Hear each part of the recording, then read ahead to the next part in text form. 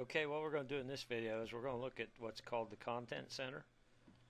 And the Content Center is simply a library that has commercial parts already created, and you use those to place them in your assembly. So quite the time saver as far as that goes. So the first thing we're going to do is put in some socket head cap screws. And to do that, make sure you don't have anything over here clicked on. If you click something on and you right click, you get a whole different pop-up menu than if you click off of everything, right click, and note now we've got something called Place from Content Center. And we'll go ahead and load up the Content Center. Now it may take a minute for it to load up. We'll go in now, and we're in fasteners right now. We've got other features that we can deal with. We've got structural shapes, sheet metal, different components that go in sheet metal, shaft components. Might be good when you're working in your shaft design project for Machine Design 1. So that definitely would have some things that you might need, and it might be very useful when you do your project in Project 1 and 2. So you can see there are different types of bearings, and you know, it cuts it right down to it. It creates an assembly. So keep that in mind when you're working on these, when you're working on your projects. Right now, what we need is a hex cap screw. The one we want is right here, hexagon socket head cap screw, inch. If you double click that with your left mouse button, it'll pop up a window here that actually has some inputs. Hopefully. We've had problems once already, so let's see if we can keep things going here. Okay, there's my socket head cap screws. And I need, in this case, I know I need a 5/16, a unified national course. That's a 5/16 18. Otherwise, a fine would be a 5/16 24. And then I'm going to put a bogus length in here of 7/8. And the reason I'm doing that, I'm going to put both these screws in. I'm going to put them over there, right click, and done. So the reason I'm doing that is I know that I need 1 1/4 inches, but I'm going to go ahead and put them in a little bit short so that you can see how easy it is to make the changes to them. So the next thing I would do probably, well, I got two options. I'm going to change the color, and we'll go to Occurrence, and I'll make that green just like it was in the other drawing. And that's, I just went over and found it in the browser, right click, iProperties, Occurrence, Material, and green. You don't have to use green, that's just what I'm using. Trying to keep it consistent here. Okay, then I'll go ahead and place those. Now, there is a thing called iMates, but I'm not a big fan of these iMates. I've got an insert there, and that might be a good one. I might go ahead and use that somewhere along the way here. Okay, and then we've got a line and a line 2D. So we might do that on the next one. Okay, so I'm going to go in there and constrain using an insert, and I want this face here and that one there. Got that. I'll hit apply. Do the same thing on the other side here, and okay.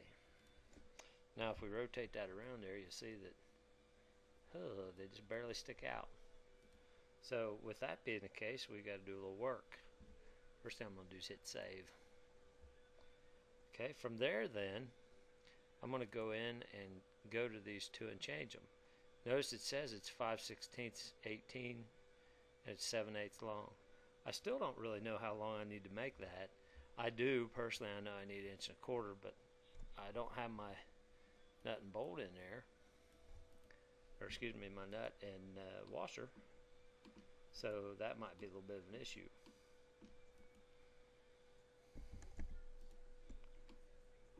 Okay, so now the other option would be, I guess, to to go ahead and put the nut and the washer in there, and then we could see where we needed them. So let's just do that. Right click, place from content center, and instead of bolts now we need nuts. We just want a hex nut. We could use a hex flanged, but we'll just use a regular hex nut.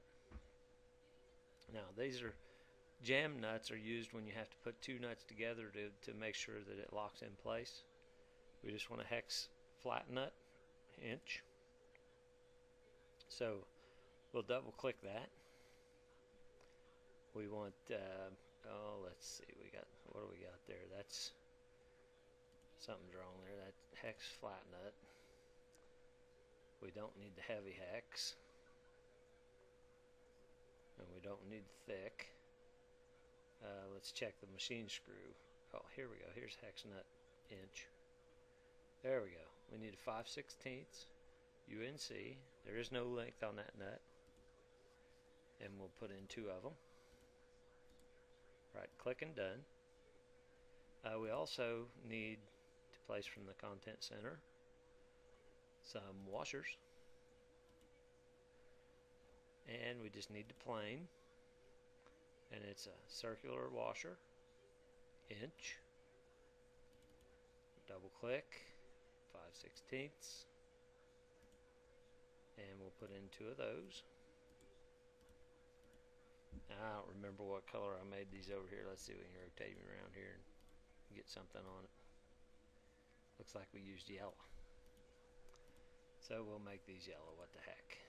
Eye properties, currents, yellow.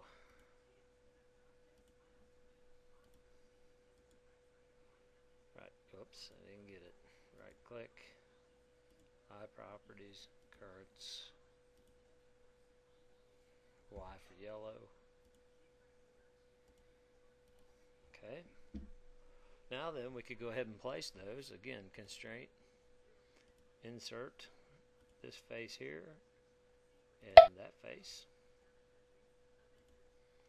We go to this one and that one.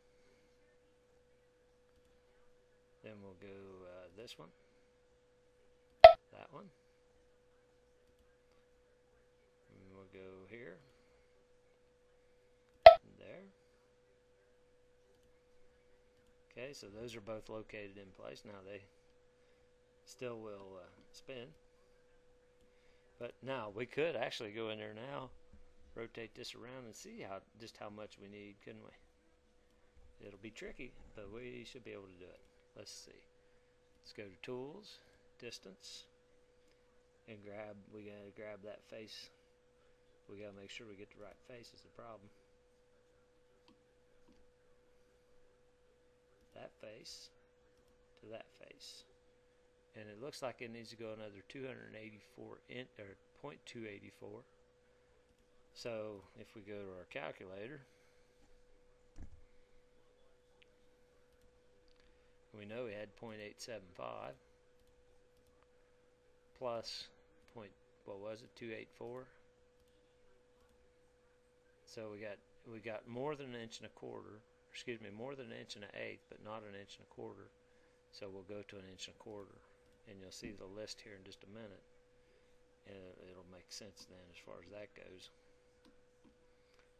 Okay, so we'll go back down here to the hex socket head cap screw.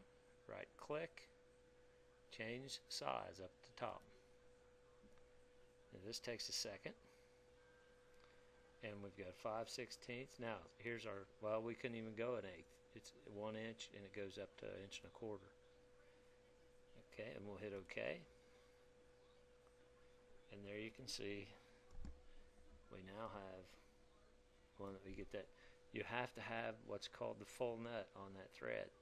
You have to get this full nut, the full engagement of that screw through that nut. So 1 1/4 inches worked just fine, so we'll go to the second one. Right click, change the size. Should come up a little quicker this time. 1 1/4 inches on the nominal length. Okay. And there you go. Now, the one thing I failed to note, when you're talking about how long that thing is, it's the distance from where this head meets the fork out to the end of your threads. That's where the 1.25" comes from. So if you need to know, that's what's going on there. Now on our drawing, we have two other bolts here, socket head cap screws. They're both 5/16 diameter. So we'll right click, place from content center, hex socket head again, and they're 5/16, and I believe, let's see, 5/16, and I believe they're still Unified National Course. And what the heck, we'll make this one, I believe it's 7/8. And okay. And there's one, and there's two. And again, if you want to make them different colors, I think they used red on the last one here.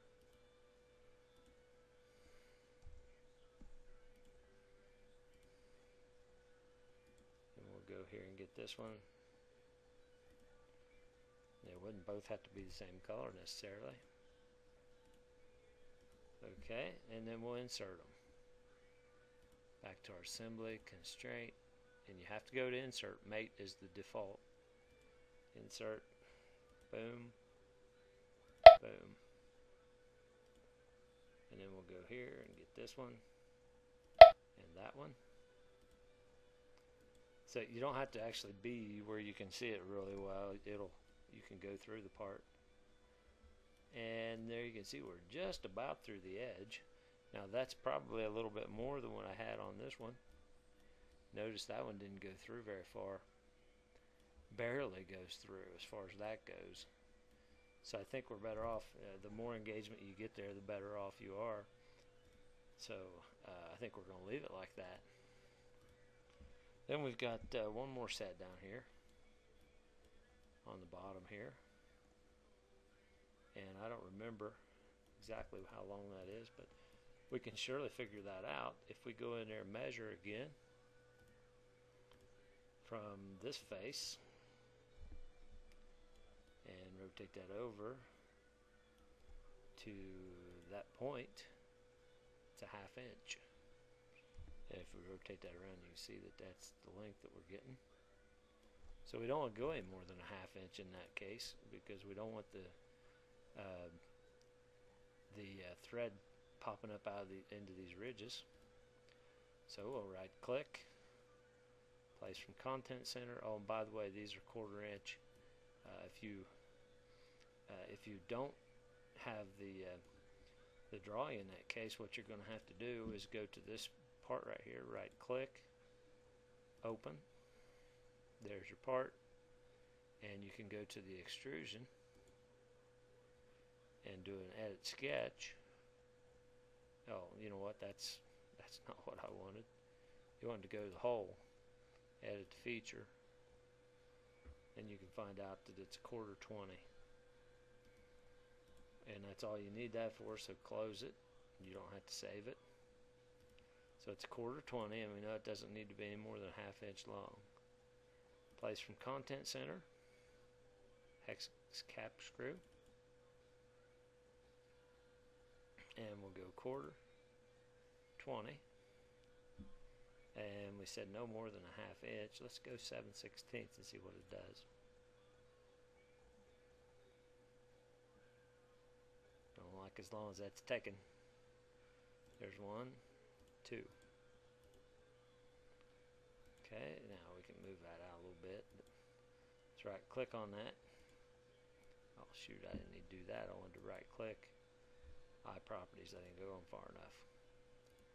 And we'll change that to, what do you think? Magenta. Same thing on this one.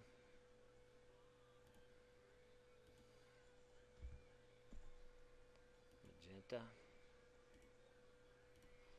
Okay, now let's zoom out here a little bit, and we'll move these down.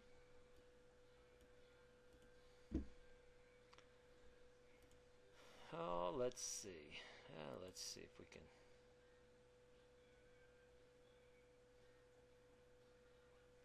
Okay, we'll go ahead then and rotate this around so we can see what's going on there. And we'll go ahead and constrain it. And again, insert. Apply that. And insert this one. Now be careful. Let me cancel that last one. Be careful there. Because if you pick, when you constrain this, you pick this and then you get one of those inside, realize you're actually interfering with the original base. So that wouldn't be good. So that's probably that cap screw right there. There's your insert. Delete that. And we'll pull it back out. And we'll go ahead and create a constraint. Insert.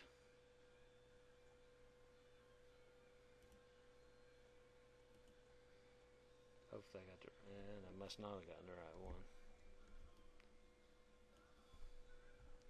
Let's cancel that, do it again.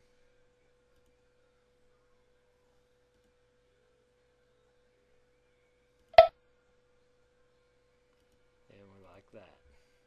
Now the bolt can still move, the head of that screw can move. Okay, and that's fine, and just like these can up here.